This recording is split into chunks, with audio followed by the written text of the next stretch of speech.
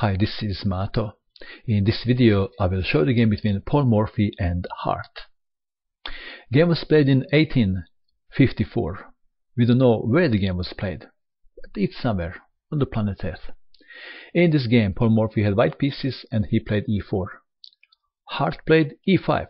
So today we'll see the game between Morphy and Hart, and tomorrow is the game between Morphy and Kidney. Just kidding. Knight to f3. Knight to c6, defending pawn.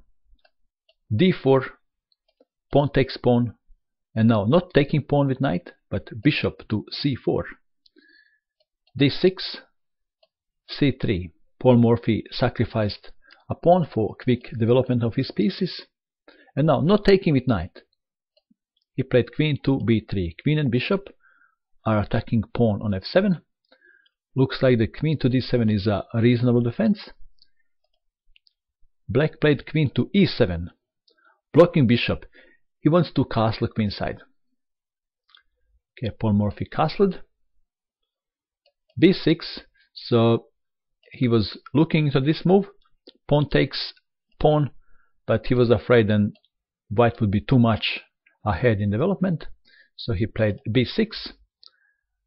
Knight takes on c3, and he was hoping that this will take sting out of white's attack. This is forking queen and bishop.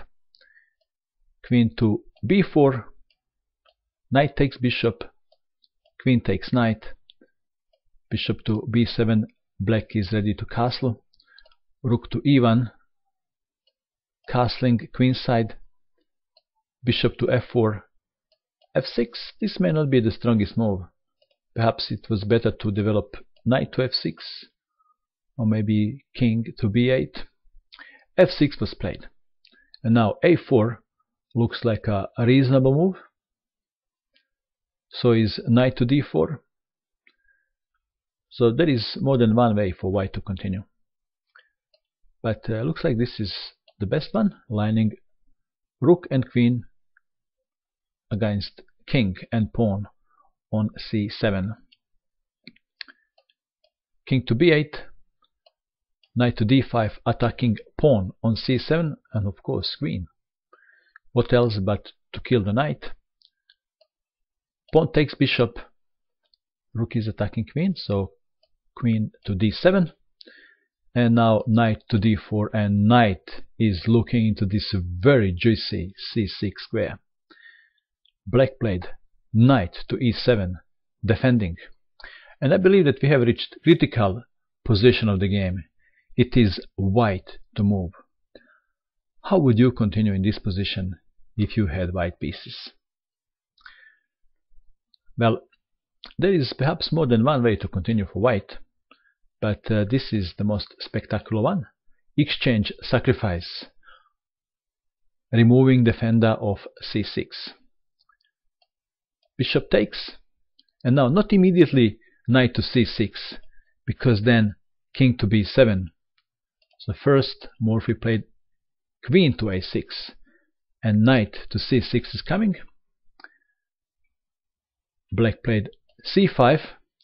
We have en passant, so this is very interesting pawn, coming from e4 to d5 and now on c6. Pawn is attacking queen. Queen to c8. Black would be very happy to exchange queens, but he is not so lucky. c7. This is check, forking king and rook. I think that Hart could have resigned in this position. Perhaps he was hoping that Morphy would have a hard attack, and he continued playing. Okay, so king to a8, and now promoting pawn to which one will pick? Queen. And black had to capture with queen because queen was under attack from rook. Knight to b5, that is checkmate. Queen to b8, and there is two ways to continue for white. How would you continue? One is knight to c7. Morphy's choice was rook to c7, and in this position black resigned. He could have continued with queen takes rook, check, king to b8, knight to b5. Perhaps everything is losing. rook to d8, check, and checkmate. That was very interesting game, wasn't it? And that is all.